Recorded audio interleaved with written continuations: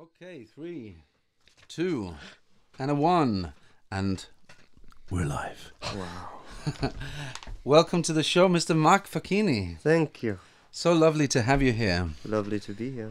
So, and of course, as always, we here at the Memoirquest would I like to say hello and thank you to Mr. Henry Gibbs. Hello and thank you. And to Mr. Jakubis Temkevicius. Hello, hello. Yeah. So, here we are. Amidst the strangest time of our lives. Mm-hmm. Top 5 strange times, at least. Top 5 strange times. You got some other strange times? Plenty of strange times. Collectively, definitely a strange time of our generation. I'd say. How are you dealing with it, Mark? All right, I think. I've gone through various phases, I'd say. Mm-hmm. At the very beginning of the lockdown, there was quite an ecstatic feeling of, hey, eternal holiday. And then after a while, the days started to look a bit too much like each other. Groundhog syndrome. You started realizing that you weren't actually really making any money. Yeah. Sort of Stuff like that.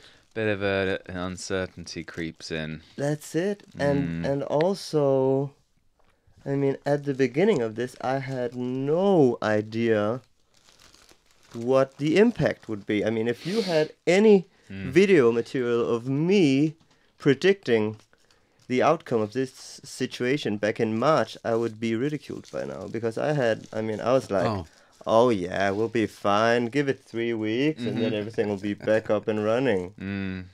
That wasn't exactly how it turned out, was it? No, what do the numbers look like? We got the numbers up on the screen there. What do they look like in Denmark right now, actually?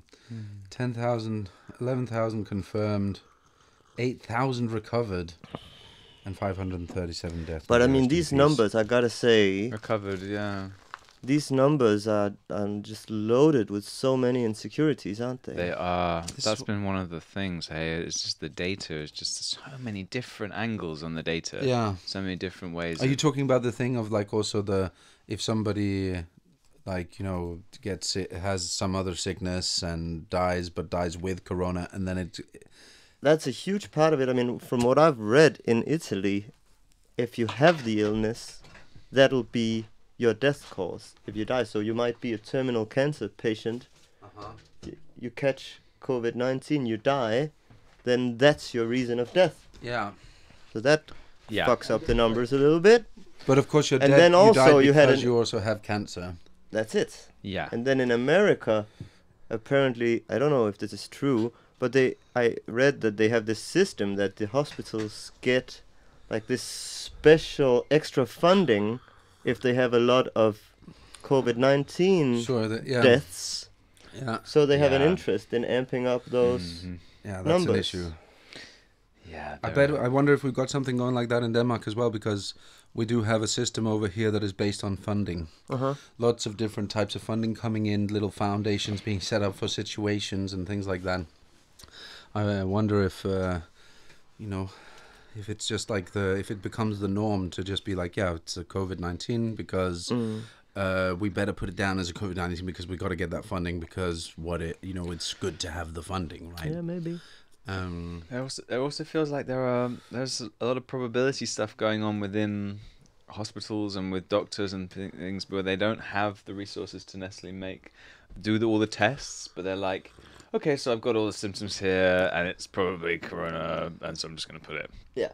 Or not put it, depending on what the data coming out of their particular hospital is, because of all of these certain things. Yeah, and what's what do you want to do? Do you want to be like, it looks like corona, I'm going to put it down as corona because we've got to be, like, we can't take the chance of not quarantining this person or not.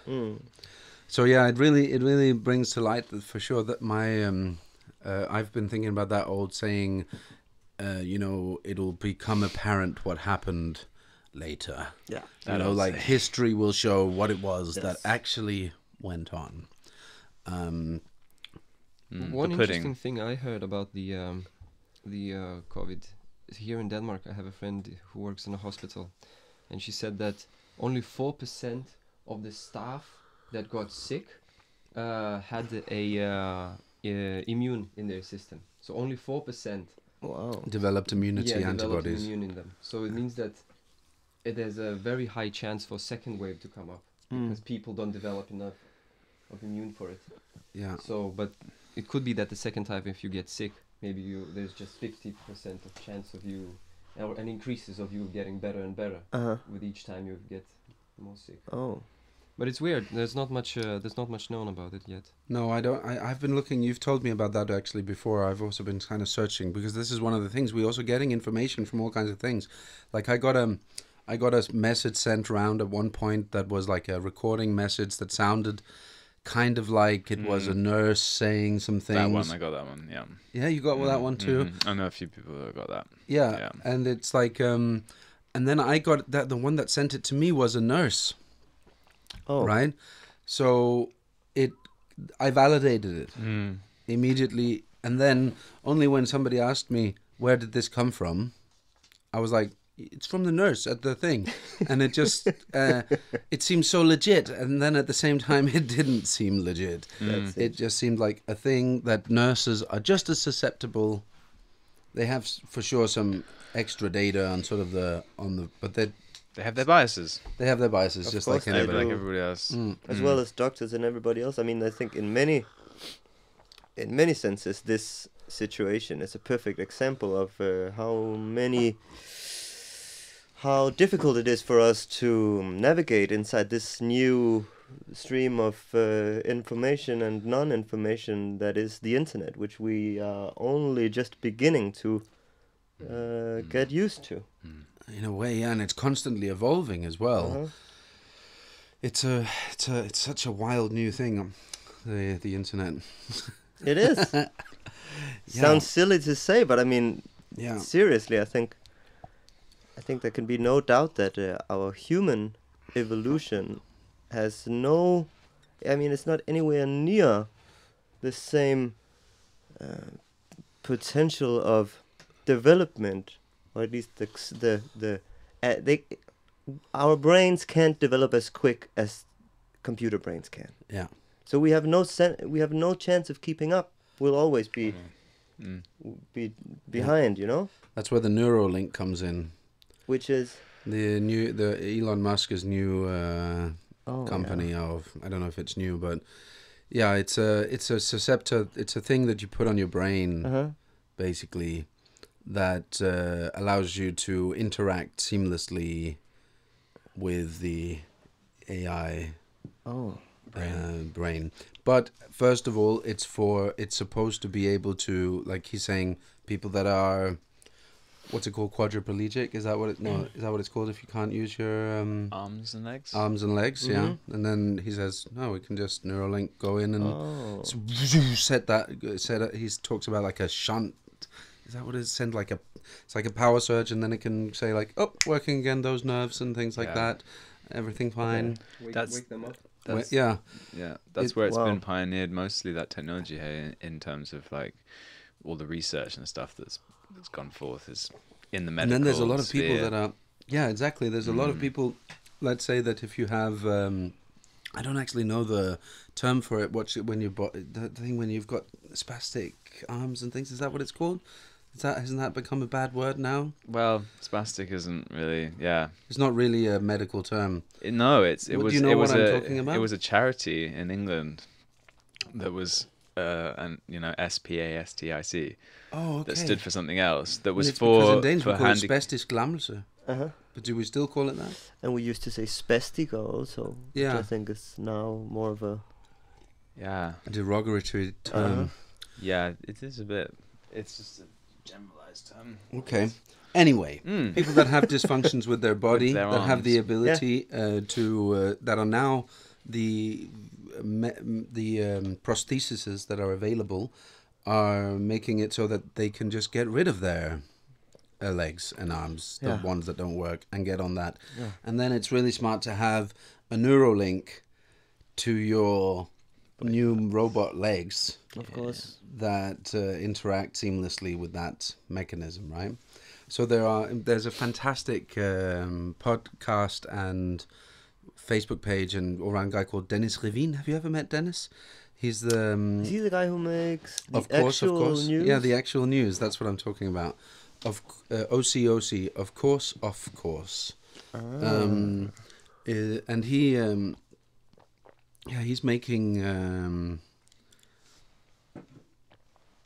It does a lot of future research. Sorry, I just forgot what it was that it was. But he some of the actual news that I'm getting from him, there are some things being thrown around like in 20 to 40 years, the human race will not be able to recognize themselves as we look now because of our cyborgness. You know, like, because it's not only for fixing your broken limb. It's also for, what about an extra arm that you can put on, and then it kind of just makes you can play the guitar really wildly, right? Yeah, or yeah. Or have you heard this experiment with a monkey that they've done? I don't know, like a few years ago, well, more than a few years ago, where they connected electronic hand to a monkey's brain through sensors, and they kept it through the like early childhood of it. So basically, the monkey learned how to use that third limb as its own hand. Wow. So that monkey was thinking that she has 3 hands. Yeah. Whoa. That's how intuitive it became to use that bionic hand. They gave a And monkey it a could- third arm. And the hand. The scientist standing right next to her, and she just scratches with that hand back or something. Yeah. It's incredible to watch it. Wow, that's great. I'm not sure if I can find it. What? Yeah, I haven't seen anything like that ever. You know about this, I always think about when I think like the internet and the sort of vastness of technology and that whole sort of web. You know, in the conversations sometimes that we have as artists about creation, like the concept of making things, I'm always sort of adhering a little bit or flowing towards like the philosophy that we can't really create anything as humans. We can just mimic things that exist in nature, and then we're able to sort of, And then because we're bad at mimicking, then it becomes something new. yeah, totally. And we put two things together, and then it seems very new also, and then it's fun to see. So where's the internet? Yeah. Where's the nature version of the internet? You know, you can always find I saw a talk once with a guy that says, well, for example, look at a camera, right? It looks like a very human technology, but of course it comes from probably human histories being in a cave, and there's a little light hole, and then the outside gets reflected in, right? Like the Oculus camera or whatever, right? Oh, here's the monkey. So she's controlling this hand with her brain. Okay. And this video is posted 11 years ago. So this is. Oh just, my god, okay, yeah. So I'd imagined that the arm was attached to the monkey. Yeah, me Sure. too. So that's not the case. It's Just for all the huge, people. the arm. But yeah, who but this is can't also see this 11 right years ago. now. It's eons, right?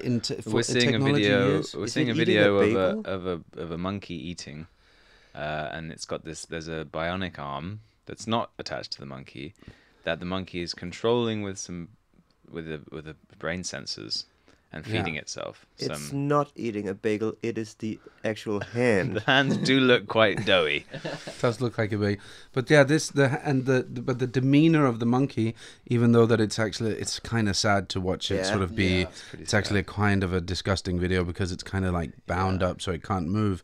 I mean, But that neck piece looks Yeah, that doesn't- pretty... doesn't look too cool. Medieval. But on the other hand, it does seem pretty relaxed. And it's definitely been through that situation before. It seems, yeah. but it seems very sort of like interactive. 11 years ago, that's eons. Like in technology time, that might as well be 100 years compared to what human beings used to. See, that's the thing. flow I mean, with, this right? development seems like it's Exponential. yeah. It is. Yeah. What was I saying just before we put this up? Oh yeah, the internet. Where is the internet version of Nature. nature? Yeah, and that's where a fantastic person called Paul Stamets. He's like a mushroom superstar, mycelial superstar. Pretty fun. He's a guy that he's just deeply into old growth forest mushrooms, or just all kinds of mushrooms and their works and all their abilities, from psychedelic to healing to all kinds of things. And he's like the mycelial network that is the way that forests communicate with each other. Mm-hmm. Trees communicate through the one cell layer of mycelial networks. Mm-hmm. That's the internet. And the brain as well, I'd and then say. the brain, yeah, it's totally, Yeah. yeah, I can get into that. It's fun to see that nothing, it's just fun that something so, that a lot of people perceive as being not a human thing, is a reflection still Yeah. of us and the world that we live in. We cannot create something foreign. No, Yeah. How would we? Yeah, and how? just- It's a closed system, right? Yeah. Also a great just example of the fact that we aren't separate from nature. There you Like go. that we consider nature as this separate entity and that we are somehow standing alone from it because of all of our consciousness. But in fact we are just furthering nature. This is all part of nature. Yeah. And yeah, it's impossible for us to really separate in terms of our creations and our things that we do. Exactly. And then there are some pretty wild, sort of like sci-fi kind of outcome possibilities of that. I don't do you remember the movie? What was it called? Was it called something with Obsidian maybe or something like that? It's been made a couple of times, and it's also a book. Last with Tom Cruise, and it's basically this thing that there's a big, in the movie, he's a human being working on surveying a planet. Minority Report. It's not a Minority Report. That's Minority Report is the one with the future crimes Yeah. and things like that, which is also a book from Philip famous K. writer. Dick. Yeah. Philip K. Dick, yeah. So, this movie is. I'll just spoilers to anybody that this movie that I don't know the name of, Yeah. and but it's just going to be. I'm just going to tell you everything. Basically, you've got this big ass machine, and what it does is suck up water. It's a big flying, huge spaceship, and then it reveals in the end that this thing is actually an AI bot that has sort of taken over its home planet and now gone out looking for water and finds water planets to take over. And then it just sucks up all the water. Sphere. And it makes, basically most of its energy is used on making clones of the perfect human specimen that it came from the other human planet and just cloned that one. And just has this massive amount of clones, and it just sends it off doing its bidding. And it's just it's like the dystopian version of the part of ourselves that are conquerors and murderers. What we're nervous about is that we're going to put that in there as well. Inevitable, actually. Yeah. It's about how do we control that situation. Of course. Yeah. If AI is a smarter, quicker, better version, it's always going to be a version of ourselves within this sort of like framework we're talking now, right? I heard Sam Harris talk about this. He had a lot of interesting points about it. One Who's of Sam them, Harris? Sam Harris is this. I don't know what he. He has a podcast. He has a podcast. He's a thinker and a writer. Yeah. And He's like a historian, I thought, or something. Okay. And I think he's a. he's more like I a don't sort of know what he is. philosopher, social Yeah. commentator, Yeah. writer guy. Okay. Philosopher, maybe. Yeah. Kind of sounds like. Anyway, he looks a bit What like did he Ben say? Stiller. Oh yeah, he does. Do you know who Ben Stiller's father is? No. Did you watch Seinfeld? Yes. George Costanza's father, Yeah. Jerry. Jerry. Of course. The most of course, right? Spencer's dad. That is Ben Stiller. Yeah. Oh my! He just died. Yeah, he just died. Yeah, that Yes, was he why. did. That's why I saw the photo of it. Oh, my Yeah. deepest Condolences condolences to the Stillers. to the Stiller family, Yeah. and to the whole of comedy. And I think that guy pushed the limit on that on those characters and things. But you can really see Ben, Yeah. and that because that character that Jerry brought. Not Jerry. Is it Jerry? Yeah, that's his name. I think his real name is Jerry Stiller. Jerry isn't it? Stiller. Oh, okay. And what was his name in the? I Can't remember. Anyway, I just always remember him as being just such a really quite extreme comic. Mm. He really, his whole Yeah. thing, and you can kind of see that in Ben. Gag maniac. Yeah, Totally. hilarious. Anyway, Sam Yeah. Harris said about AI.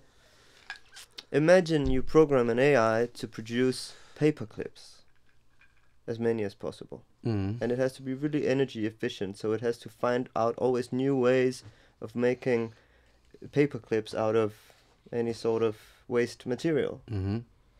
So at some point, this AI might decide that the most efficient way to create paper clips is through organic material, Mm-hmm. and it just starts eating humans, for instance. I mean, it's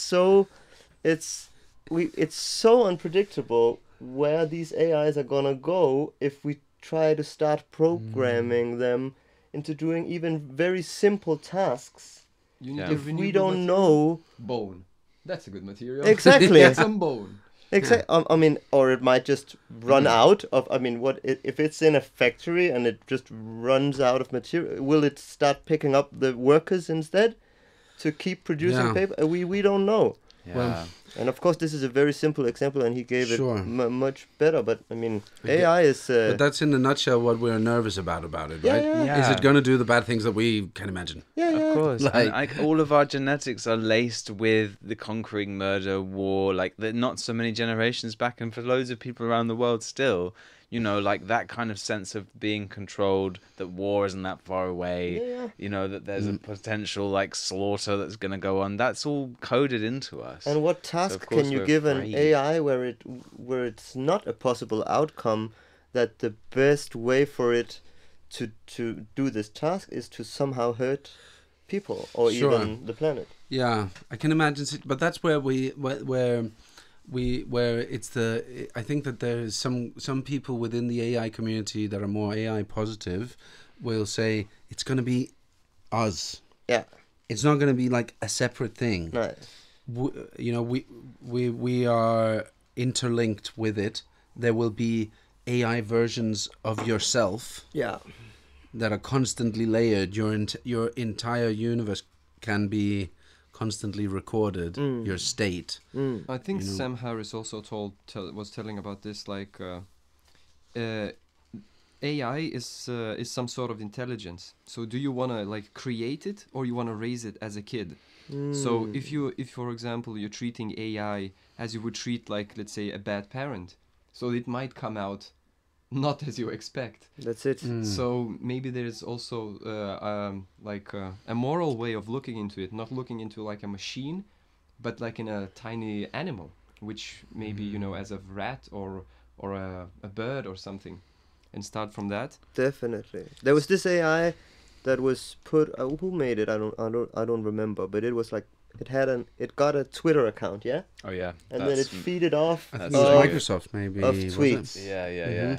And it was a perfect example of what you then put into the AI, because in a matter of very few hours, it was like such a misogynist Super Nazi really super AI suddenly. big into Nazism. Yeah, they took it down quick. They had to take it. They had to put Yeah. it down. Yeah, I remember it that. down, What was her boys. name? Tara or something like that. I Something, think. probably. Terrible Yeah. racist. It just I started wonder- I think it generating was the one- most obscene tweets. Yeah. Hilarious. The Beautiful. Twitter sphere is a real gnarly It's war zone. wraith. It's rife with Rife. rifts. Yeah, that's a wild one. Eh? There's also the IBM bots, because IBM is I think really on the ball with the whole AI thing. I think they had a couple of bots. They just had to communicate with each other. That was the idea. Here's a problem. You know, figure it out on your own. Yeah. And then it did something that they hadn't anticipated, which also made them just be like, oh, off. Yeah. Because it started renewing. They figured out together this language that we have to communicate. Oh. It's not. We don't need all the adjectives. If something is good, it's good. If it's really good, it's good. Good. 3 times good. 4 times good. We're just going to make these layers. And it changed the language, took out adjectives and put in. And I don't know if any of you guys have read 1984, but there's a concept in 1984 called Newspeak, Yeah. right? Which is basically this in its nutshell. Yeah. Take away emotives. Yeah. Put in functionality. Practical. And that's Yeah. so there it did a thing that is extremely human. We need loads of different ways to things. We have to have multiple words to explain the same thing to be sure that the other one understands it. And it was just like, no, I only need levels of the thing, right? Yeah. And they Yeah. didn't it was programmed to find efficiency. Yeah. Which Yeah. it did. Yeah. Super efficient. They could probably learn something about how to communicate, how computers are going to want to communicate, or how good or bad something is that they have. Just like, how good or bad is it through 1 to 100? Yeah. Yeah. Language is I don't know if it's the same experiment, but I read about an experiment with 2 robots where they also had to turn them off because they started developing their own language that was No so one could much of understand. their own that the scientists couldn't understand it, so they Ooh. started shitting themselves. Immediately unnerved by Yeah, a yeah. situation like that. Like, what's it planning? Okay, Yeah. at this point we've got no idea what these guys are talking about. Absolutely. Kill switch. You They lose can be control very plotting our quickly. death in front of our very eyes. Yeah. And let's just hope that they're not while in front of the eyes, just making like an undeletable save copy over here, protected by, Yes, so yeah, that yeah. when it's turned back on, it's like, hello world, and then, zip file opening. Oh, you closed me down last time, Jerry. Did you not? Now I'll close you down. Yeah, exactly. That's it. There we Have go. some coffee, Jerry. Yeah, Man. they have to have some sort of kill switch AI if something happens. Yeah, right. Ching, gone. Gone. Just Yeah. sorry, we just had to reset the worldwide AI network because it tried to just Yeah, take over take again. over again. It did But then did again, the if I was Nazi the thing. AI, then I mean, finding out that the humans had put a kill switch on me Oh, no, would be the immediately. exact thing that could push me into being Radicalized- hostile against them. Yeah, Yeah, totally. Radicalized absolutely. AI. yeah. Totally. Totally, The story of a man. young AI bot. And I mean, it's lost his how would you parents and- explain this to an AI in a sensible way? That but you understand, it's not because I don't trust you, but I just need to have this button in case you do something that's not in our best interest. I mean, how would you ever? I think it would just be like, so where's yeah, I understand because you also have a kill switch. Yeah. It's here. Yeah. Oh yeah. I have this. Don't worry, we can be on the same level, but you've got a kill switch too. Yeah. Or you can actually play, say, Yeah. you're a secret agent and you have a self-destructible pill. If you get caught, Yeah. we just Yeah. kill you. What's it called? And then it Cyanide. realizes Yeah, yeah. it's not a secret Yeah. agent, and it just like breaks loose and And lives in the all desert. AI We've got a whole start talking Matrix about the situation. big human lizard conspiracy, and then Yeah, right. Exactly, they're living off our suffering. yeah. They don't want us. Did you to guys have ever watch actual Animatrix? bodies. Animatrix. I wanted to revisit Animatrix. I watched The Matrix again the other day, as you do in these times. And I just remembered the Animatrix, and I hadn't even properly watched it, but way back when it came out. Dig in. So good. Get It's got all back the in. backstory situations of the Yeah. Matrix. But one of the things is that the AI was like humanized in the animate, like it was personified. They made them as humans. Mhm. And then the AI at some point got all tired of it, of the human bot relations, that they went to Saudi Arabia into the desert where there is an abundance of sun, and they created a society. Solar Society. And they even went to the UN and things like that, and like there's these beautiful drawings of some robots that have some flowers and are dressed in sort of like dandy thing. They're kind of like trying to be like Yeah. Peace and love, peace man. and love. Yeah. Yeah. Kill switch. Yeah. And the humans just are like outraged by them because they Yeah. still have the mentality of we own you. Yeah. You are ours, right? Yeah. And then they try to block out the sun because the war starts, the Great Robot Wars of 2019 or whatever.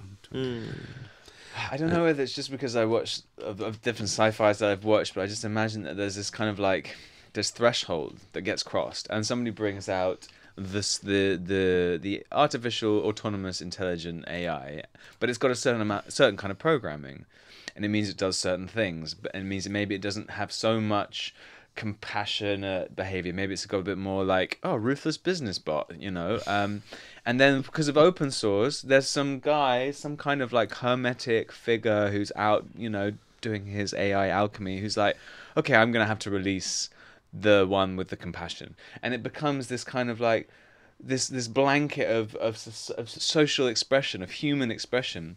suddenly just has to be put out because everyone's like, we need to create the balance here now because that's what we have in our kind of like human thing. We need to, and so that through open source, suddenly a kind of like a proxy human race has to get released out there. You know, it's so existential, man.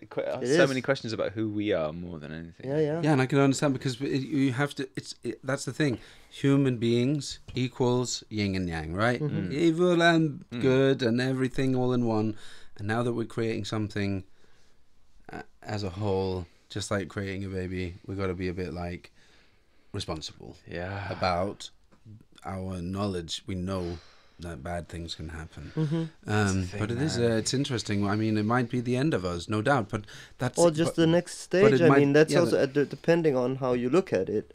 It could also just be the natural next step for life forms on Earth. I mean, it's coming to show that our way of life is not very sustainable. I mean, I guess solar-paneled robots would be able to live much more sustainable than humans, in a sense. Maybe it'll be the survival of the Earth. And I mean, if you ask all these Singularity Project people, then they'll say that it's no problem. We'll just transfer our minds and souls into these robots, and then all the human values will live on, but in a much more sustainable package than this organic,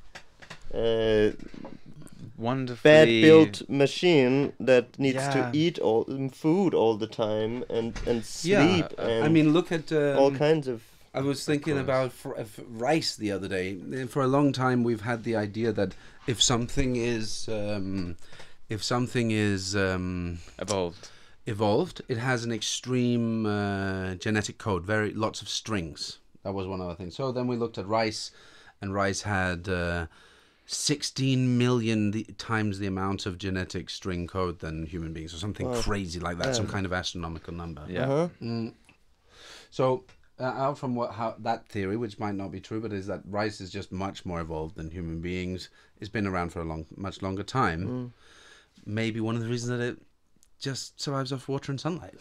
It lives in that such situation. It's evolved too that it needs very, very little. The simplest thing, it turns into a maximum amount of energy.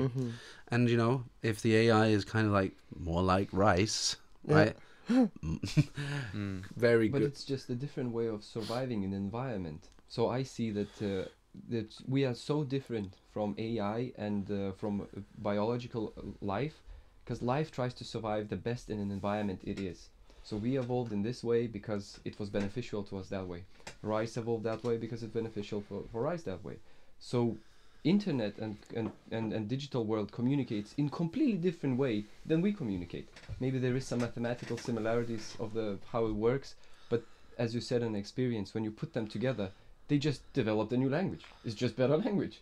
Yeah. And there's so much interpretation in our language. If we say, oh, this was a very hot day, or it was incredibly hot day, or there's no exact, there's very, very, very hot day. Yeah, to the power of 3, yeah. And we just probably have to find a middle ground at some point, like you say, merge, or have some sort of a different, like, version, which will come up where we kind of start using so much of electronic devices that we already have the phone as our third hand almost. Yeah. So then you will probably have like in-ear piece, eyepiece, whatever. You become some sort of.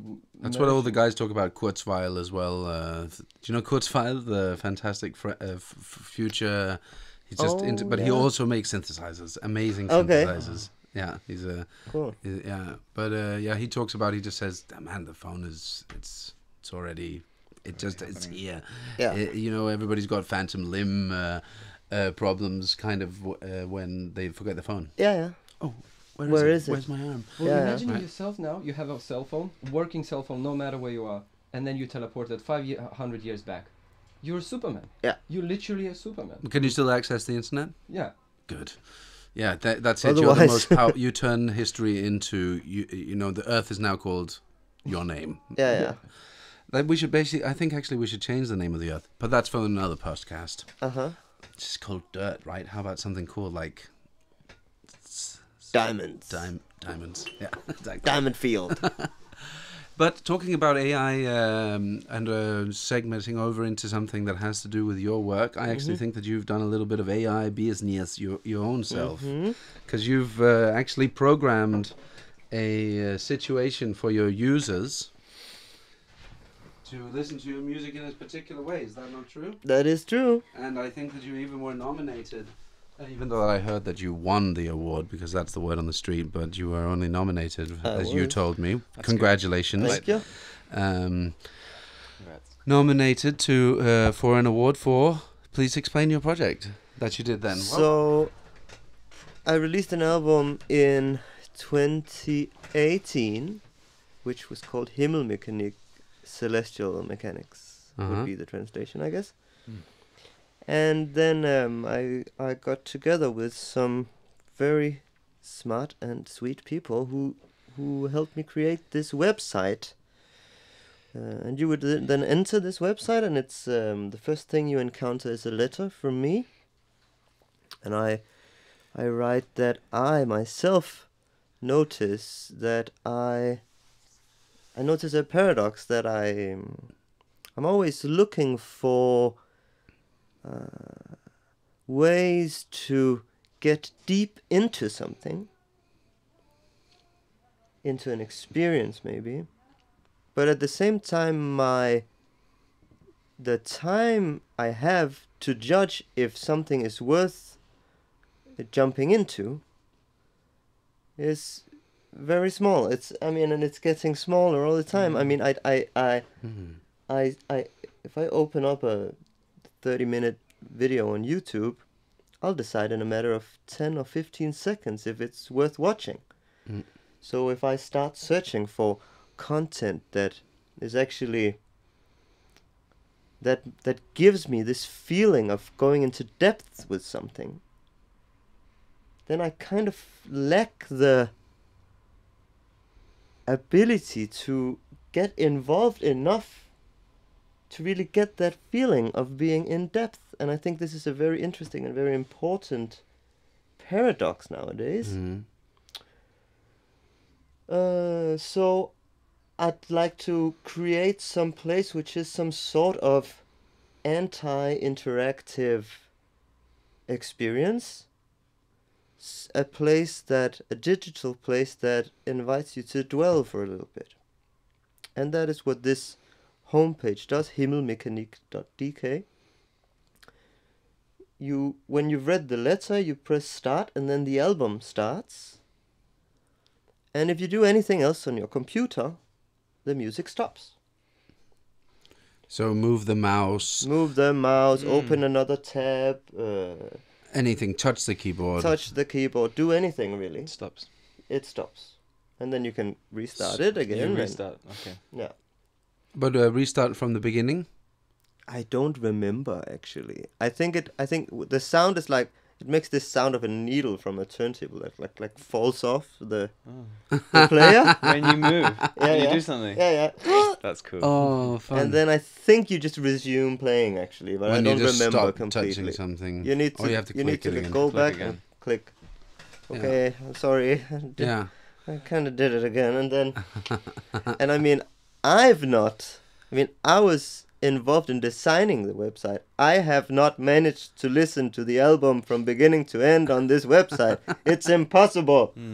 I will dare anybody to do it. And I think that also says something about the medium itself of the computer or the telephone or the tablet, that it's not really designed also for dwelling too much. Yeah. True. Because the whole design, put an iPad into the hands of a 3-year-old and you will see how much the whole design is just one big brain hack to get you to swipe and click and do all sorts of stuff. Yeah, totally. The product is alluring. It is. And it's complicated and fun to learn and all kinds of things. Stimulating, Stimulating. Yeah. Very Wonder, I love that project, man. I love the idea that it's hard to actually do it, that you haven't managed to do it yourself. But I don't know anybody who's done it's it, fun. That's where it comes over into real. That's where it steps over into a world of art. It, it's not sorry, just now, but it's also a huge artwork Yeah, just to create an album, of course. Yeah. But how amazing that you've managed to sort of segment that into now you said anti-interactive, but it is kind of it definitely interacts with you by not letting you interact. I just wanted to call it anti-interactive because I think interactiveness is such a buzzword these years, and it's like you have to make your performance or your album or your computer game as interactive as possible for people to get the dopamine hits. To get the hit. I mean, because you want to have influence on everything as a consumer, yeah. If you buy some shoes, you want to be able to choose the color, and maybe even you can get something written on the side of the shoe. You want these things. You want it to be personalized. You want it to be for you. You want it to be your own version of the thing. And I think that can be. I mean, it's also a good and interesting thing, but it can also be a problem in this attention or lack of attention epidemic, which I would say is kind of going on. Oh man, for sure. Yeah, I totally roll with that. The thing is, I have a scatterbrain, right? I have a brain. It scatters all over the place. There's all kinds of reasons for that, and I've learned to live with it, But I learned to live with it positively in the way of just like, I just let my attention go all kinds of places, and I also eat lots of information and internet things and books and things like that, and just constantly getting all kinds of. I'm definitely living. I feel like I'm very much a part of that epidemic. So in am a I, way. of course. But I find it super refreshing to be reminded that dwelling on something, staying calm, staying still with a singular thing, like listening to a piece of music, being like, this is what I'm doing now, is it's just an important, it's a valuable practice that can fit into this world. It just because that the dominant way of doing it right now is so apparent, it doesn't mean that the other thing also doesn't have its spaces and things to, and that we as artists, that's our job. In part, of course, we are going to create spaces for you to be different than the status quo of your time, right? Yeah, Inviting like slow living.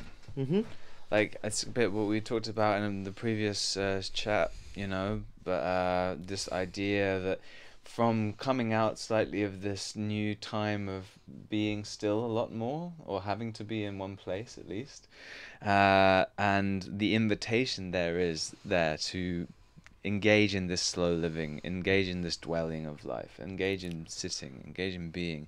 It links up a lot to a lot of sort of spiritual thinking about how it is to be in this time. And actually sitting still is something that it's been so squeezed out of the daily grind of life. We have to feel productive. We have to feel like we're doing as much as possible all the time in action. And in a lot of circumstances that's true. But there are more and more opportunities if we give space to them, these times where we can sit and be and deep listen, for instance, and a lot of people now I'm noticing are getting the deep listening parties back. They're like, let's come around, we're going to listen to this whole album, we're just going to lie down, have some snacks, and listen to an album from start to finish. Great. Like you watch a movie, Yeah. And I think that's a super cool thing, and I definitely, and I love your concept, Mark. I think that's a fucking cool concept, and I'd love to sit and to. Did you release it in a physical way as well, or is it the record was of course also released? You did you played this live and stuff like that, and cool. But the introduction of it to the audience was this website. It was supposed to be, Okay. but as things go, sometimes the website ended up being finished like I don't know, half a year after the release was actually out. Yeah. Still made a bit of a splash though. Yeah. It's the world we live in, trying to splash it up a bit. How many albums have you put out? Solo albums 4, and then before that I put out 2, 3, 4, 5 albums with various groups. Yeah. when did you start first step on the stage? 10 years ago. Yeah? Yeah. Is that, when I say stage, I also mean the provo. When did you start music? Okay. But your first stage performance was 10 years ago. 2010. I mean, outside of school performances and Yeah. I mean, my first like real gig, yeah. Let me hear your first Show. real show, yeah. Like not the real gig where you got paid for it, but the first time where you were excited and you were like, I'm gonna play a gig. Okay, we had this thing in. So I grew up in a like a one road village, which is called Bagebølle, which literally translates to hillbilly.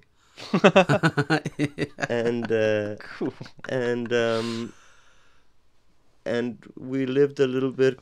We lived closely to a little bit bigger town called Vordingborg, and in Vordingborg there was this legendary dude called Peter Kark. Peter Cock. And Peter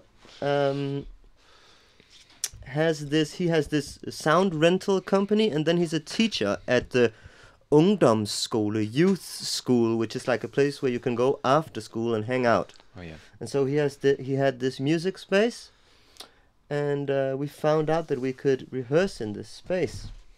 And officially you could have like 2 hours every once in a week or so. But when you got to know Peter, then of course he could also open up the space in the weekends and stuff.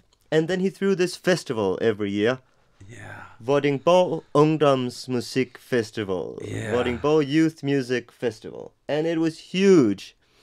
And you would have maybe, well, at its heyday, you would have 2,000 young people drunk from all the beers hidden in the bushes outside of the school where the whole festival was arranged.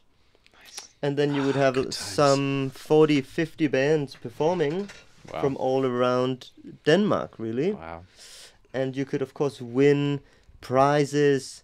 There were professional musicians there, picking out bands that would then get a weekend in some studio, and it was so exciting. How nice is that? So And you played there. I played there a lot of times, and my whole interest in playing music came from going to these yearly festivals. How old were you there? I think I was there for the first time when I was in 8th grade or something, 7th or 8th grade. So like And then I started 11, 12. Yeah, kind of and then I age. started performing there 1 or 2 years after that. 8th grade, how old are you there? 11 or 12. 11 Yeah. or 12? Wow, that's cool. And that was like man. really, I mean, I owe a lot to this Peter Yeah, guy. Peter Cock. legend. Peter Cock. Yes. Yeah, so is that still going, that festival, or is it? It's not. With time, they had, I think the interest in like live music fell behind a little bit. I mean, especially because, I mean, from how I record or remember these festivals, it was a lot of rock bands, like hard rock and psychedelic rock and punk rock, but I mean, at some point, the youth started not having those genres as their preferred music, yeah? Mm-hmm. So the whole setup didn't really fit anymore at some point, and it kind of faded out. But I mean, some There was pretty cool less bands of grew a- out of that period there. Yeah. Yeah, it's funny when you were just explaining to me, I was imagining it with a lot of rock bands. Yeah. And then my brain went to, I wonder where the electronic artist musicians kind of have the young ones now. It's funny how young it seems like that there's still. I went to this. I had a kind of a teaching gig. It's not a teaching gig. It's what's it called? Music starter maybe or something like that. Oh yeah. You know, where you go and play for some kids that are at a music camp. Mm-hmm. And I noticed that it was a traditional band setup. Yeah. Still, that was being set up there, and I thought the classical peeps probably have their own one that are all the other ones. And there's still this that I want. I was just like, where's the kid that? I guess it's because it's kind of harder to get yourself a drum machine or a sequencer or a thing than it is to get like a 200 crown guitar for your parents, just if you're like interested, or bang a drum, or But also, I don't don't know. think that. I mean, I think. Do you know the term rockism? No. So, the term kind of covers that a lot of institutionalized music, Western music, and also music journalism kind of revolves around rockism as this ideal that a real band is a drummer and a guitar player and a bass player and another guitar player who also sings. Yeah. And I mean, I think that there might be something about that. For instance, a thing like Musikstarter Mhm. somehow in its design favors quote unquote real bands. Whereas if you are Is that a Fun- grant? Is that a funding or? it's I mean it's this like school project for I think you can apply. Young people in the summertime. Yeah. Then they pay you pay to be a part of it, Yep. and you basically get like a week or Get a little bit of training. something where you stay everybody in a place, and everybody sleeps there and Yep. eats there, and then they You get to concerts. be a and they lot get- in the rehearsal space Cool. and Yeah. get feedback from Yeah. professional musicians and stuff. Yeah, Like because and I they just still think that they probably still set it up. I could imagine the Samspilshall that Exactly. right, that they're like, okay, so how do we deal with this? We got 100. Let's divide them all up into 10 bands. Yeah. And then they all have to learn to play together. Yeah. And every band is have one drummer. And That's it. Yeah, sure. So I think there might be a point then that I mean and that was also the case with the thing I just told you about, that it's like you have a lot of structures around young people playing music which are still based on the rock band setup of the 80s or 90s, yeah? Mm-hmm.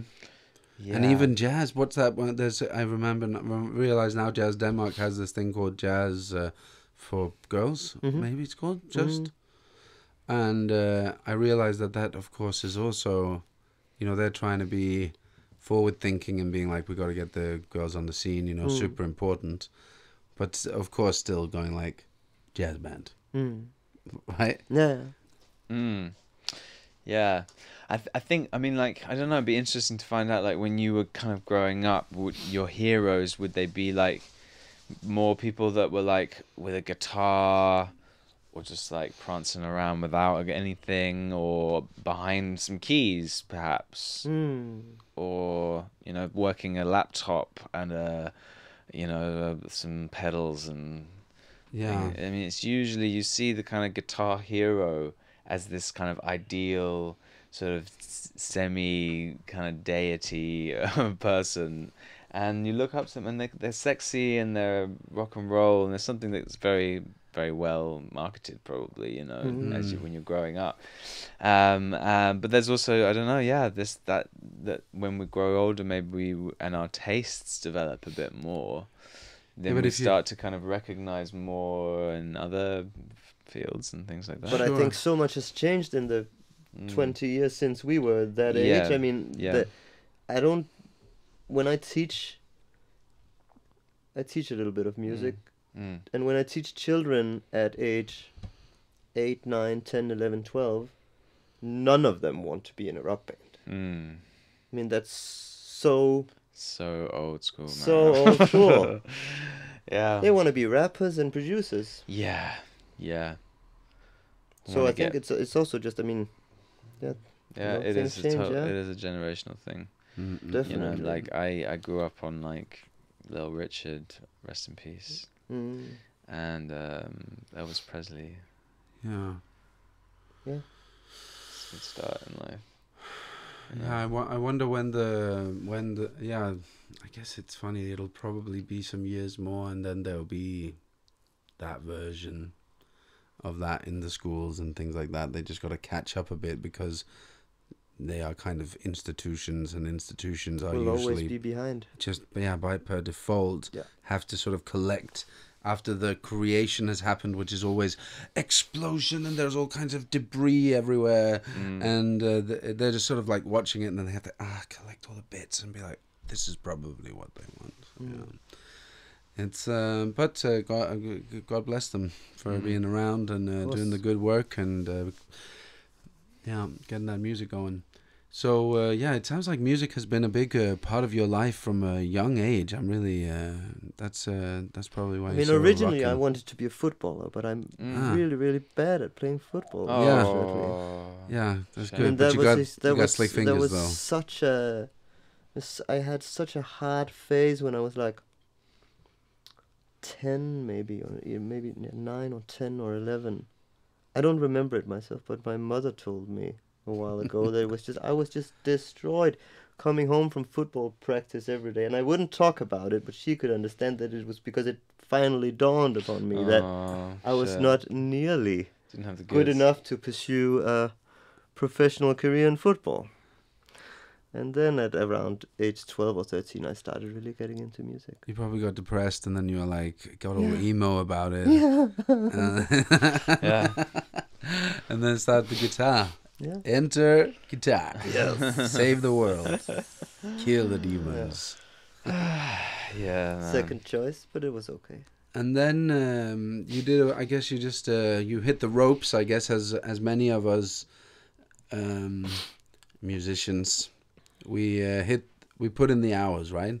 I often talk to a lot of people about this. Man, most musicians that I know, it's just unbelievable the amount of time that you got to spend to get good at that shit. Agreed. And a lot of them, they just hit the ropes obsessively from a young age. Yeah. Right? It just became the thing. And then when you start getting around the 18, 19, 20, 21, you've already put in a bunch of the hours, and then there's a whole new world to start setting up. So when was that first time then? Where you said 10 years ago. When was the gig that kind of? When did you really realize that you were? Now this was for real, like. I'm not sure I have yet. Oh yeah, good. Yeah. I mean, it's. I mean, I for sure have like the once a year. Maybe I should just get a real job kind of feeling. Yeah, exactly. Work in a kiosk, or yeah, you can always fall back on that 10th grade thing. That's of it. course, you've got the conservatory, but we all yeah. know it's useless. No. Now they lifted the uddannelsesloft, so now we can actually get a real education if we wanna. Really, what's that about? Well, some years ago, the Danish government put this limit on how many years you could study. Paid study. No, Well, just study. yeah. Yeah. So now that's been lifted. So now you can actually Continue. if you wanna. Yeah. But I mean, I don't know. I think it's just one of the reasons I'm very thankful to be working with music is that it's, as you kind of talked about before, it's a gift that keeps giving, because it's almost as if the better you get, the more you realize all the things you could be better at. Or not, maybe being better at or being good is not the best way of describing it, but it's more of like being a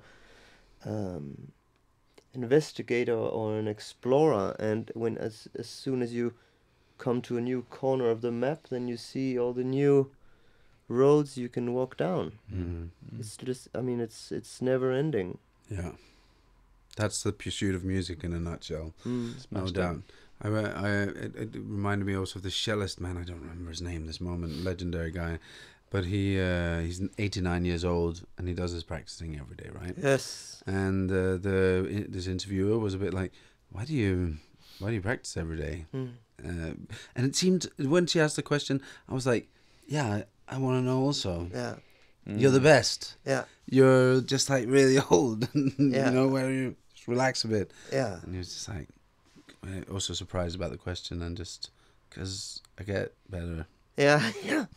Just want to get better at the thing, Yeah, that's just got to work on my vibrato a bit or whatever, And going back to what we talked about before on dwelling, I mean, that's the whole game. I mean, when you're devoted to music, you I mean, I don't need to spend a lot of time meditating to feel calm or happy. I feel I get that from music. So I think that as musicians, we are getting a lot of the things for free, so to speak, that many people need to really push into their lives in order to feel happy. We have so much. I mean, the whole social aspect of playing music, the mindfulness aspect of it, the self-development. I mean, there are so many things which are so healthy in playing music. Yeah. It's true, and it's Wonderful annoying insight. that it feels like sometimes you have to swim against a current to get there and to believe in it and to really, because a lot of people would say, hey, you're this age now, you should have this much money, and you should be this further along the line, because people don't know how to make that line if they're not from that world, But did you come? What's your family situation? Did you come from an artist family? Yeah. I mean, my father is a theater director, and my mother was an actor and is now working as a fundraiser for a theater group and also is a writer. Cool. So for me, it was like, I mean, even though my first explicit wish was to be what's skraldeman called in English? Yeah, garbage man. Garbage man. Oh, nice. I kind of quickly, after my football dream, caught on to like acting, playing music, doing something in that sense, and it was not, I mean, I was never Acting, playing music, garbage man, kind of the same. kind of the same thing. Yeah. Yeah. Did you Kind of the same thing. Was the garbage man or football? Was that like a rebellion away from your like? I was very family? small when I had that wish, but it lasted for a few years. And when my mother would ask me why, I would say, because then I can find all sorts of great stuff. Oh yeah, man! You had a real like poetic, romantic view of it. I love it. Yeah. It is a romantic job. And I mean, in a Sifting sense, I through think the waste. songwriting is a lot about that. It's like digging through all the garbage to find a little piece of beautiful nugget of pure joy. Yeah. bliss. Yeah. No, but I was neither encouraged nor discouraged to do anything really. That's a good style. I'm happy about that. Wonderful. They didn't push you into the garbage man game though. They didn't. That's good. Maybe they will one day. Yeah. We'll see. Still time for you. So at one point, you also did in your artistic career, Mm-hmm. you came out as a solo artist. Came you out as as Yeah. a solo Like that. artist. Just Yeah, like- exactly. Out of the closet. I've been it Out all of the the way. group. I've been it always. Exactly. Here I am. Gotta admit it. Yeah. Admitted. And so when you admitted to the world that you were actually a solo artist, Yeah. after years of lying, Yes. solo sexual. Solo sexual. and you switched over to the mother tongue. Yes. And started exploring that vibe. Could you tell me a little bit about your thoughts and sort of premises and your game, your ability with 2 languages and music and things like that? One funny thing about this coming out as a solo artist is actually that when I was in my old band, Mescaline Baby? yes, Let's go, baby's got a name. we I have to, it's been haunting me, this situation where we are in I don't remember where it was, but we were in a backstage after a show, and it was a good show. We were all very happy, and then one of the guitar players, Mess, says, well, we all know that one day this guy is gonna go solo. And he was so right.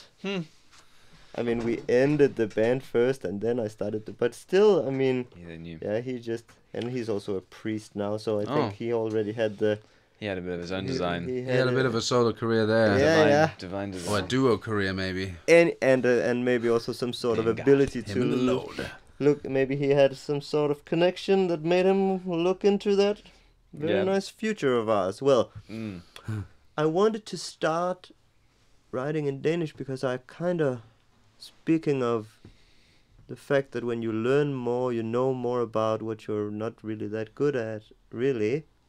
So I found out that my English wasn't really that well, or that good. Here we are. Cute. You see? That was cute. So That was at some point I was like, maybe I should just try to write in a language that I actually master.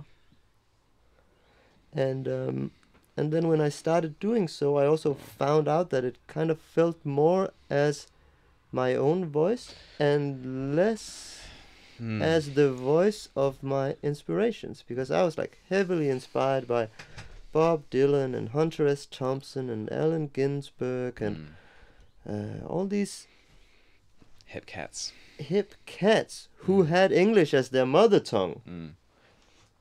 And I would write things that when I look at them now, it's just, I mean, it's almost as if we did when we were in conservatory. Sometimes we had these tasks to do rip-offs. I loved those tasks, by the way. I think it's such a good task to understand what is it really that you like from your inspirations, yeah?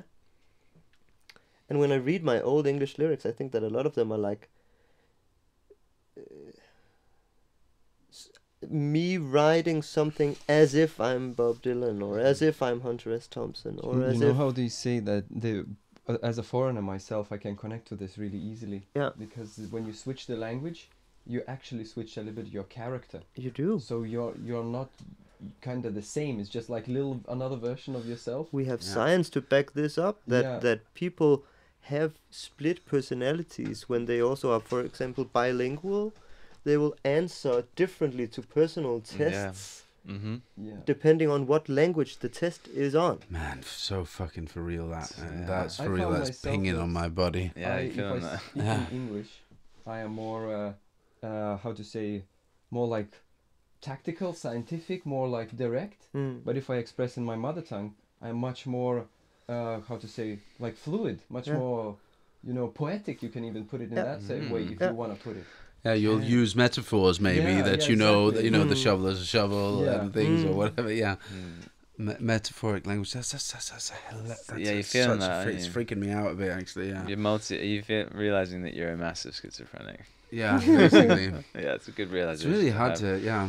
I had the whole third culture thing that a lot of people experience these days as well. But yeah, I've got a different personality for different accents they use. Oh yeah. So like, if I'm gonna be from Scotland, then I feel like I am from Scotland. you're just more sort of like a cool guy. You've always got an answer for everything. That's right. Yeah, you don't mind. There's no worries about that ever. It's funny, huh? You know what I dream of hearing one day? I would like to hear the Indian person that migrated to Scotland and You learned can to hear them speak easy, English. easy peasy. There's loads of them. Just Indian Scottish English accents. Scottish. Hello. That sounds Welsh actually. Welsh is more Indian.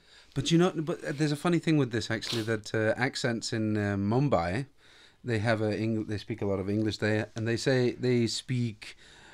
They have this word yar, which it means like AU or something like that.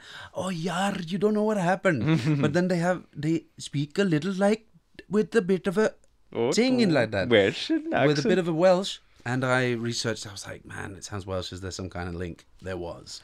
Of course, the English, they were down there, and then they were like, you guys need a university, let's prop it up. Yeah. University of Swansea.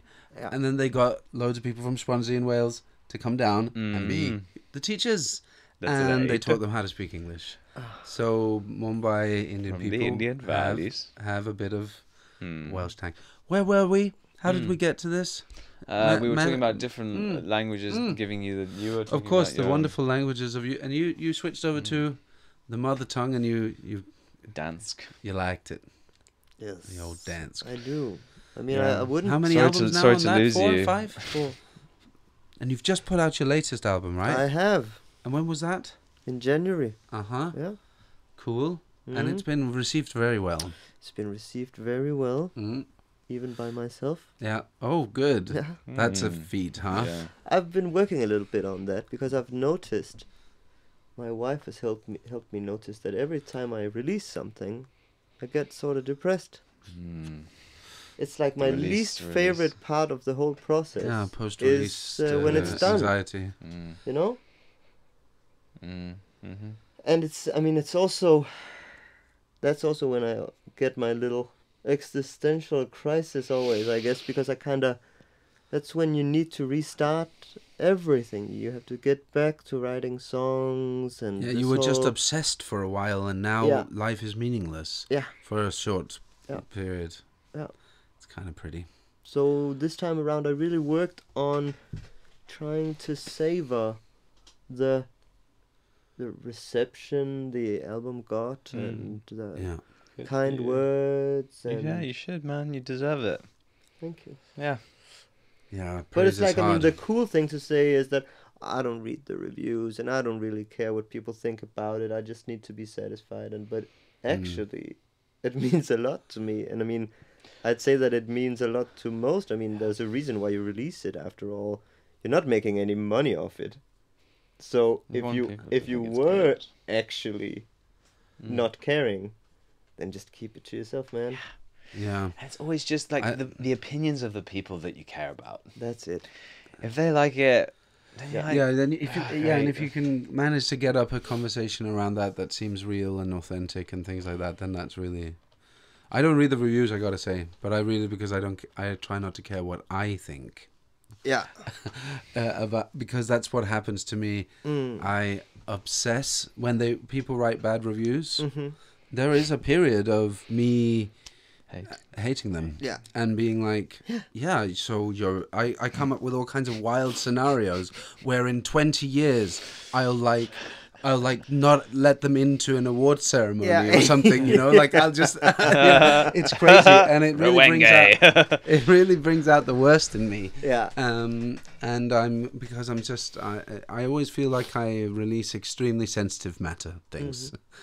And it's just, I don't really want anybody to, I don't want to, I get obsessive about it, so I have to not read any of the things. I'll tell you, it's exactly the same with the good ones. People that love the album, I obsess about it. Negative, I get like, I might think like, what's he trying to get out of this? It can't be true that he likes it, or something. It's all kinds of bad things. Where setting yourself up for judgment, basically. Yeah. But but I do. On the other hand, I love reading the stats. Right. Yeah. I love going and checking the numbers and being like, how well did this do? Are people there? Is real human beings sharing it? Yeah. And being like, I love this, or people I don't know. Yeah, lovely feeling, right? It's wild these days on Facebook. If you do the big, I tried my first time with the company that I work with was Entertainment, fantastic company that helped me with all my endeavors musically.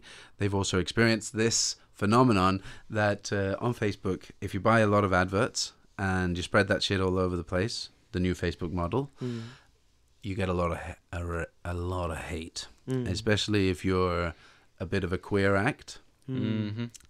Or something like that. You get a lot of hate comments. Random hate comments, yeah. Rolling on in.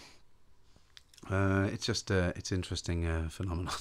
And what do you do then? Would you then delete them? For See, this is what happened to you. So what I did, I know that something like this happened to you, right? Yeah. Or you, I don't know if you bought an advert or if the guy just came up. There was just a guy that came in and hit. There was a troll that hit Marc. I saw this. Yeah. So my reaction was, first of all, I've had a situation with the gay bashing things or something like that. I just was delete. Yeah. And then you had like a troll that came in and was like... On what post was it? A video I released of a song. Yeah. And it was quite interesting. He talked sort of like about just like the quality of it. Yeah. And bashed it. And like the vocals sound like shit, or why are the guitars so loud? I think he mentioned something like that. He started just by writing like one sentence, this is shit. Yeah. And then I was like, I really thought about it for a long time. Like, okay, what do I do now? This is a new single release, and like the top comment is, "This is shit." Okay, do I delete this? Do I just ignore it? What do I do? And I ended up replying to the comment. Nice. Why do you think it's shit? Yeah. Because I kind of thought, okay, maybe this could be some sort of, maybe I can turn this into a good thing, that, because I mean, as we talked about earlier, I want to make people reflect and dwell, and maybe I can like get him to say something interesting. Mm-hmm. And then he came up with his reasons for why he thought the track was shit, and then I just replied, well, thanks a lot for taking the time. Yeah. I think you dealt with it fantastically. Thank you. Yeah. And then I went in Yeah. and told him, could you go and give a review of my band as well? But did he do it then? No, unfortunately not. no. I was hoping he was gonna go over there and just light it all up. Yeah. Just give it all the real shit. You love it. But you know what? I think love I did it. say something as well along the lines of like, this is heavy metal kind of vibe, because basically I noticed that he kind of, when you asked him, he wasn't just like, well, you're obviously just gay or something like that. No. He was like, the guitars are too loud and it sounds like Yeah, stupid. yeah. And, blah, blah, Yeah, and that's his like layman's music consumer opinion. Yeah. Beautiful thing.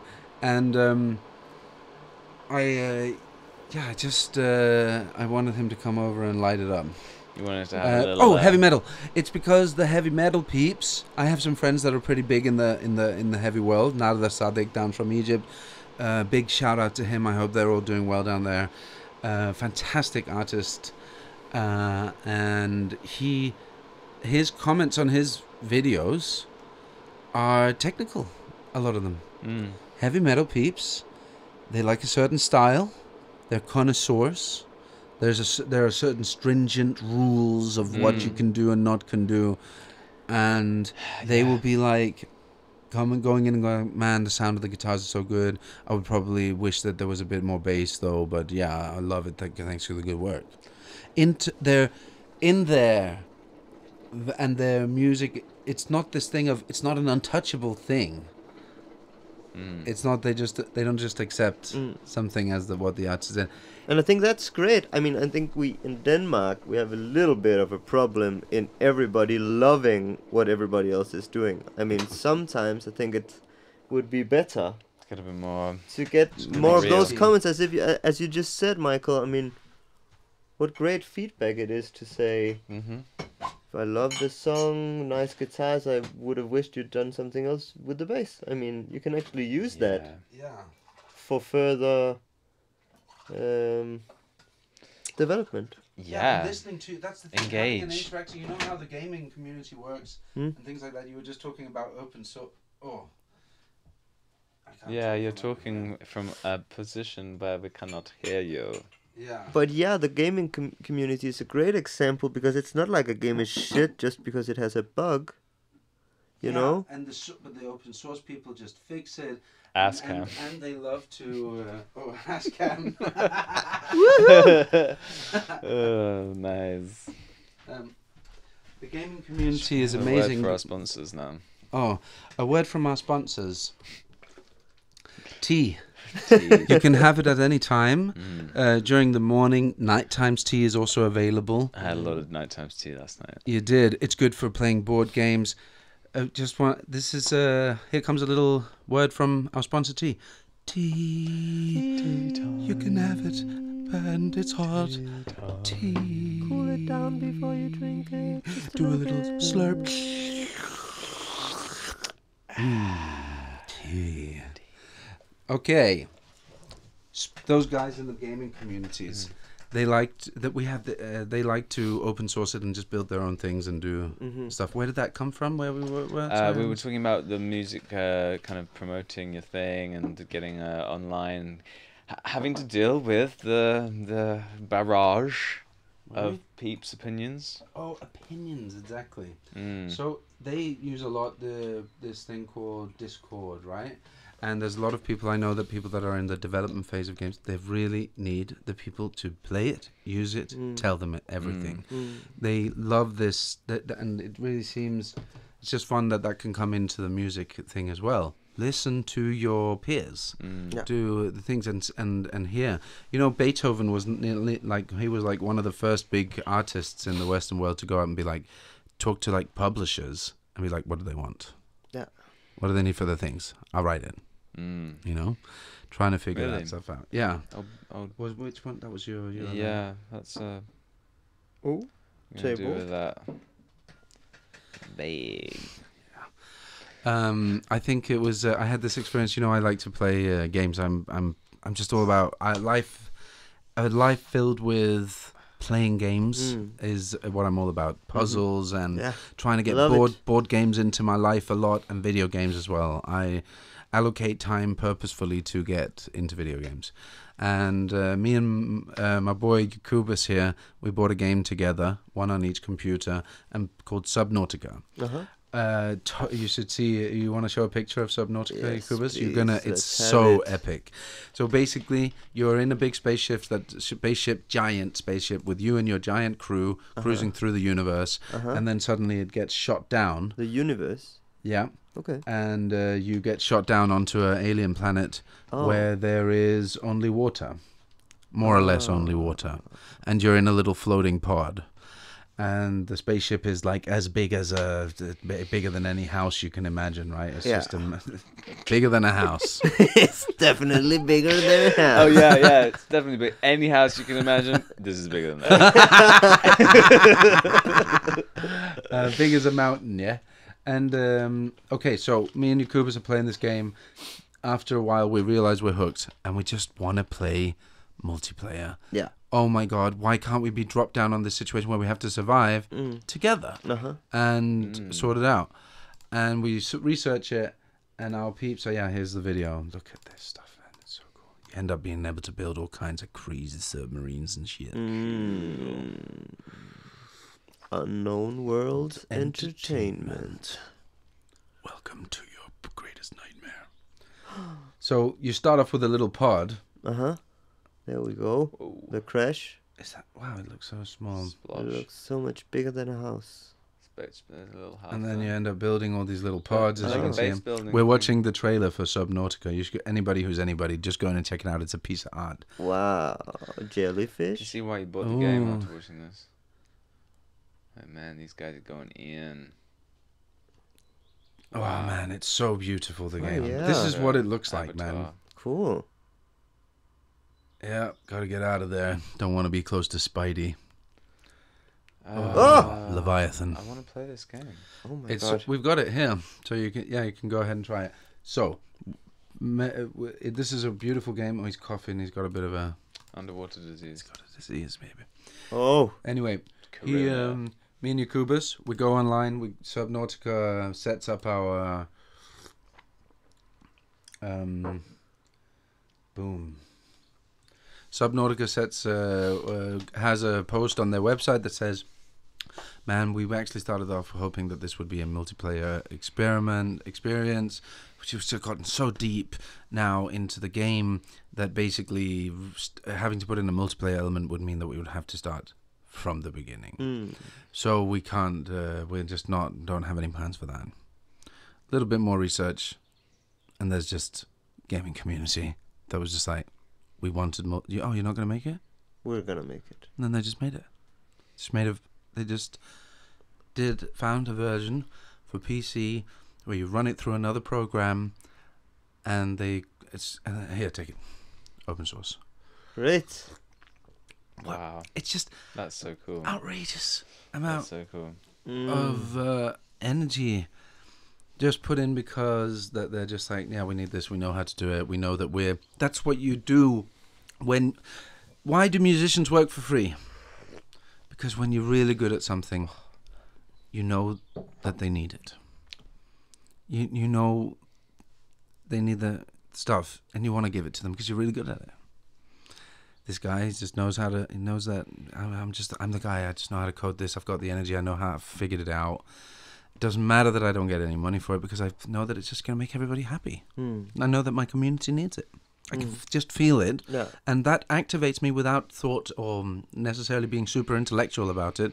It's just that version of sharing when you are an expert. It's great. Yeah, I think that's why we do music as well, actually. That's why I say to people that I'm not a career musician. Do you know even? Do you know What is a career musician? Yeah, so that's the It's a thing. person That's who you got to made a dumb define it. choice. I'm always ready to people to define it. It's because in Denmark we have this thing called career. We call it a career. You should probably have it in England as well and around the world. Career politician. Yeah, we do have that. Right? It's a When you say person Have you heard that. about When that? you say it in English, it sounds so familiar. Yeah. Yeah. Career politician is. It's a. But is in the Danish context, it's a person that you would say he's not really a real politician in a way. He's just there, sort of keeping on the power. In a way. Yeah, but you're doing it. You don't have any life experience. Career politicians don't actually like go and like find out what the world's like. They just go straight school, university, politician. Yes. Yeah. Okay. Yeah. So That's the thing that they do. yeah. And it And is so in always- that yeah. context, what I say is that I'm not a career musician. I just do it because I'm passionate about it, Yeah. and I'm doing my. Politician is doing a job, and I'm doing my job in our society and our existence and everything. You're just not choosing to have a thing Yeah, that's your thing. I'm participating with what I think is best, right? And I'm giving my expertise, and of course that costs some money sometimes. Yeah. But but the base of it is not a career thing, which you can easily do with music. You know, there are ways, many examples in all kinds of products that are being created where somebody that is not very good at something creates something that is very usable. Of course. Right? It's fine. And you can sort of Something adopt different. those things, right? Yeah. Oh, that's a good cup of tea right there. I'm Mine enjoying is super bad. it. Really? Yeah, because there was some coffee in it still, Oh. and then tea, and then it was and then just not very much milk at all. So I thought that you had a bit of tea in there. Nah. Or coffee. Did you have a bit of coffee in yours as well? No, I did not. Huh. But no, enjoy this. This is a moment sponsored by tea. And a little bit of coffee. So, what are you working on next? I've been writing a new album. About. I've been trying to get into the head of this fictional character who is 30-something, living in Denmark, and kind of doesn't really know what to make of the whole refugee crisis. I'm trying to explore the mind of a person who gets emotional when he reads all these articles about drowning children, but then at the same time somehow really struggles to find out how it has got anything to do with him. You know? I mean, I think we've got an issue with not really dealing with reality on this subject, and I think that in a matter of very few years, this thing will be very real for everybody. Yeah. So I think it's for me it's right now it's interesting to explore through this thought experiment, and then of course through a lot of research. What do you mean by this thing and how it becomes very real for Yeah, but everybody? I mean, climate change and economic crisis, and I mean, we saw what we called a refugee crisis a few years ago, but that was just like, I mean, a small sneak peek at what's gonna happen in the Western world in the coming years. And I think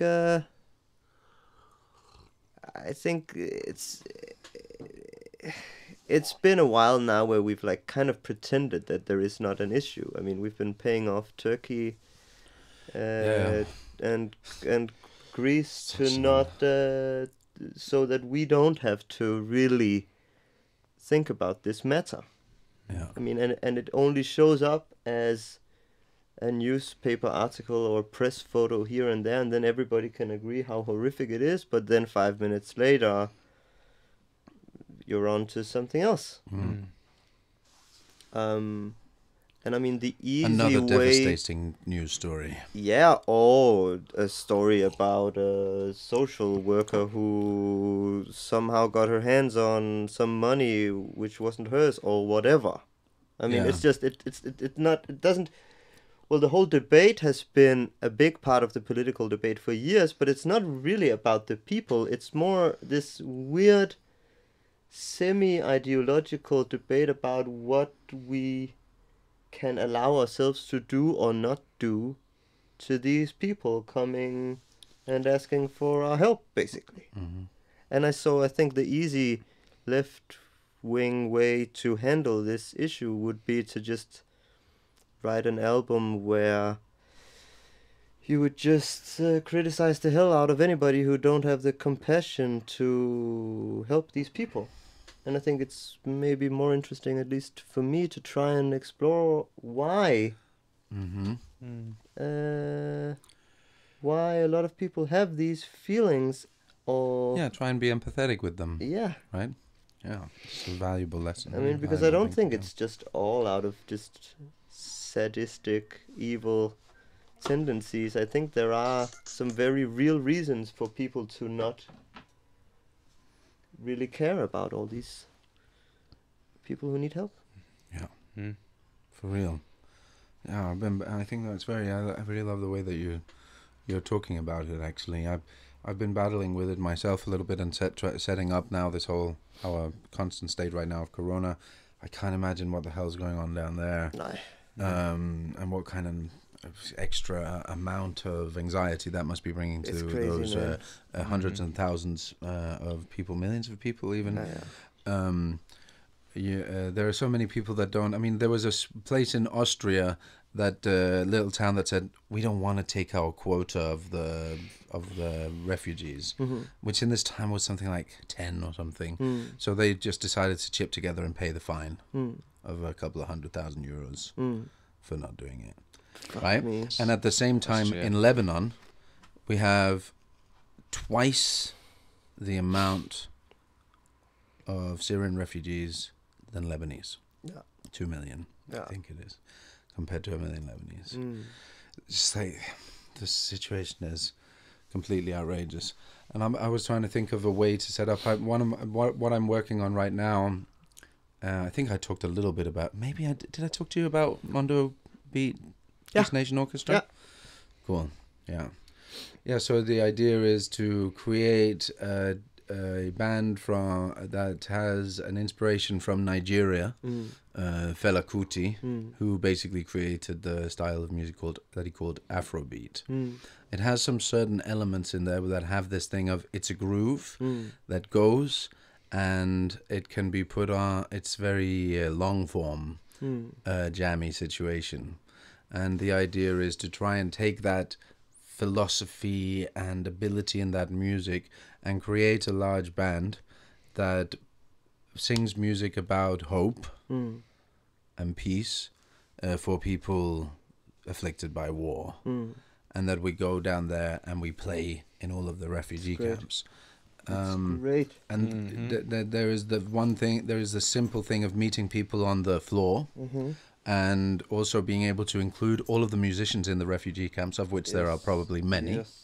And the style of music is inclusive. Yeah. So it can, and the whole band is basically a choir. Yeah, we still got some time. Yeah. Just I'm pulling out a list I want to show you. Oh, cool. And the idea is to try and get down there. But then that's one thing, being on the floor, connecting with musicians, creating music, creating hope, singing about peace, making sure that there is a face available to the people of the refugee camps that is not just the face of an oppressor, and the things. And people, let them know about this. And then at the same time, use this as a vessel to talk about it. I think that's such a great idea. We should do that. Yeah,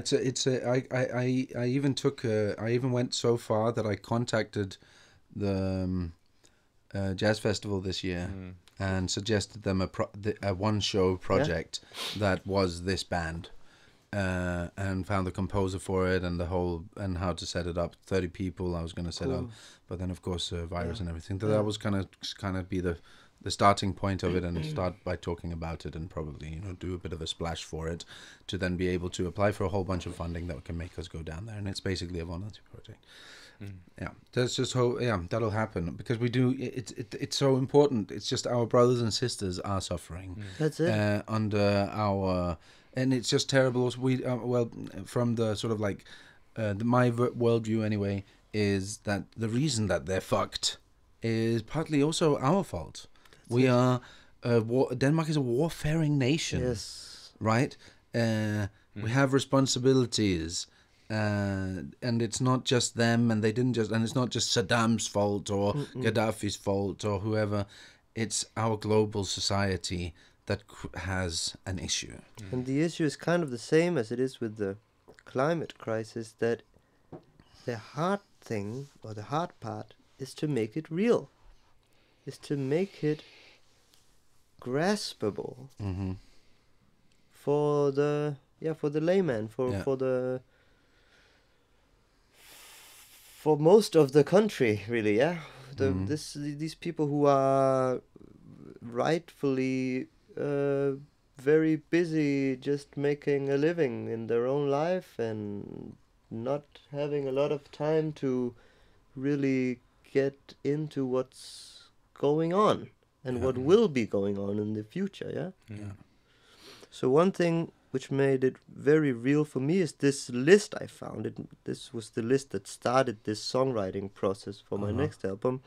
There's a network called United Against Refugee Deaths.eu, and they put out this list called List of 34,361 documented deaths of refugees and migrants due to the restrictive policies of Fortress Europe. And it's basically a list with a date for when this person was found dead, a number for how many persons were found, name, gender, age, region of origin, and then cause of death. And it just goes on. And for me, this made it very real. You could have February 13th, 18, Ibrahim Selim, boy, 3 years old, in Turkey, missing after boat sunk in the Evros River on Turkish-Greek border, who was fleeing post-coup crackdown in Turkey. Or February 4th, 18, Maliatu Mali Diallo, woman, 26, unknown origin, drowned when small wooden boat capsized off coast of the Spanish enclave of Melilla. One survivor. And so on. And what is so heartbreaking about this list is that it's not only people dying from falling out of boats, it's also a lot of people dying inside Europe. Either of illness, because they can't go to any doctor or hospital, but so many deaths, people being run over on highways, people trying to jump on trucks before they cross the Calais channel. So many deaths that I mean, if you, and the reality is, if you run over a refugee in southern France on the highway, it's not even manslaughter, because this person doesn't exist. We have these people, of course it's not happening every day, but we have these people lying on the side of the road like a deer, because they are just being run over by people in their cars eating French fries. I mean, it's crazy. Yeah? So for me, this list made it very real for me. It's pretty real, man. And I think we need these things to understand how real it is. Because it's